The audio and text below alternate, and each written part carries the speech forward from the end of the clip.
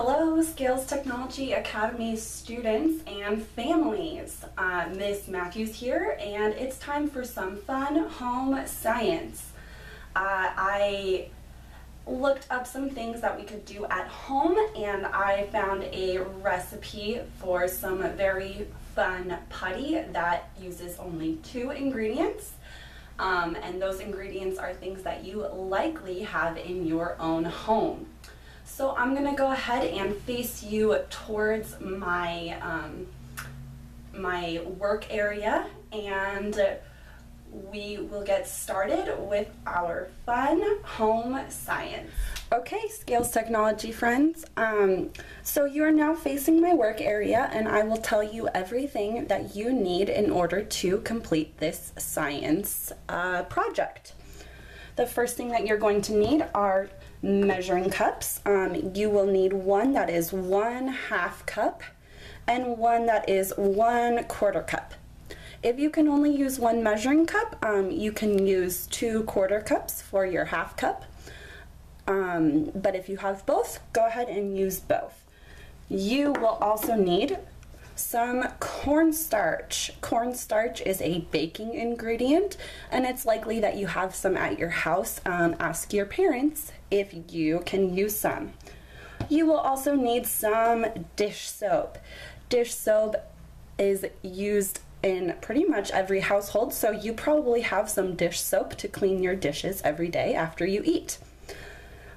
Some very important things before we get started: make sure that you have permission from your parents in order to do this project with me. If you do not have permission, then you need to go and ask. Go ask now. Okay, so let's go ahead and get started. I also have a bowl here for mixing and a spoon to mix with. So I'm gonna start with my cornstarch. You're gonna need, and this is new cornstarch. I have not used any yet, so I'll go ahead and, it's a little messy. So here's my cornstarch. I'm gonna start with my cornstarch. You will need 1/2 cup of cornstarch, 1/2 cup. So that is your bigger measuring cup. If you do not have 1/2 cup, you can put in 2 1/4 cups, and that will be okay. So I'm gonna use my 1/2 cup, and just like if we were baking, we want to be as precise as possible. Now this is not the best way to do this. I think I'll use my spoon to scoop in some of my ingredients. So here's my spoon, and I will scoop it into my 1/2 cup. We want to be as precise as possible when we're doing a science experiment, or when we're baking. We want to make sure that we have the right amount of ingredients. That looks like a pretty full 1/2 cup, so I'll put that in there. That's my dry ingredient. Make sure that I've got it all out of there. Awesome. So I'll put the lid back on my cornstarch because it's pretty messy, as you've noticed. And now I'll put in my wet ingredient, my dish soap. So I've opened up my dish soap, and I'll just squirt it into my 1/4 cup. This is 1/4 cup, so it's smaller than my 1/2 cup. And I'm only going to put in one of these. So I'll squeeze the dish soap into my cup, and that looks about right, and I will put that in there. Now I can use my spoon to help me get out the rest of the dish soap. And that's it. Those are all of the ingredients for this science project. So from there, I'll put my mess over there to clean up later. We can start stirring. So you want to stir, stir, stir until it gets a little bit chunky. Do you see how it's starting to come together? Oh, I can feel the texture changing.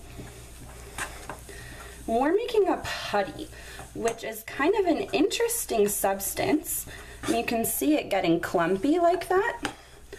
Now I'll go ahead and I'm going to stop using my spoon, and I'm going to use my hands now to mix it. I'll use my hands. Now a putty is an interesting substance. If you guys have studied matter, I know that my class studied matter, you know that we have 3 stages of matter: liquids, solids, and gases. and they all have different properties that make them unique, right? Liquids flow, they fill space, solids stay the same size and can be separated, gases fill the space, and they also don't have a particular shape. So I want you to take a look now at what we've made. I'm gonna keep adding all my little pieces in. Take a look at what we've made and think about it. What do you think this is? A liquid, a solid, a gas? Well, I know it's not a gas because gases are vapor usually, and we cannot see them for the most part. And also you can't usually see them take up space. Liquids and solids, however, you can usually see taking up space. Liquids move in order to fill a space area, and solids stay the same size no matter what. Or they stay the same shape no matter what. So take a look at this. Do you think it's a liquid, a solid? Well, it's kind of a trick question.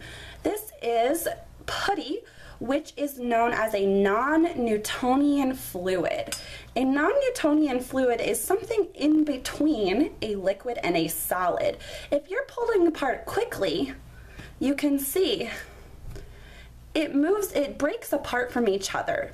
So when it's got a lot of stress on it, it acts as a solid. But if it's being pulled apart slowly and handled slowly, you can see it's flowing like a liquid would. So it's somewhere in between a solid and a liquid. Now we have made our putty all the way. Very fun and exciting. Now there's something else super cool that you can do with this putty. And let me think about what it's made out of. Well, we used cornstarch and we also used dish soap. So when you're done playing with your putty, you can go ahead and use this as soap, just like you would normal bar soap. Get your hands wet, rub your hands on it a little bit, and then rinse your hands off in the sink. Not only was this fun and entertaining, but it will help us keep our germs away. I hope you enjoyed this video showing you how to make soap putty. Have a fun time, Scales Technology Academy, and hopefully I'll see you soon. Goodbye!